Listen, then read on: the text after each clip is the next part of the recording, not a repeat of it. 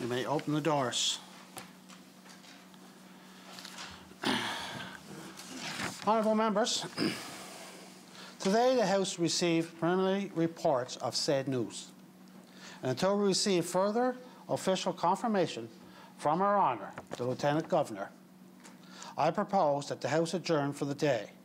On that note, I call upon the Honourable Member for Morell-Donagh and the Government House Leader. Thank you, Mr. Speaker. Mr. Speaker, I move, seconded by the Honourable Premier, that this House adjourn until Tuesday, April 20th at 1 o'clock in the PM. Shall it carry?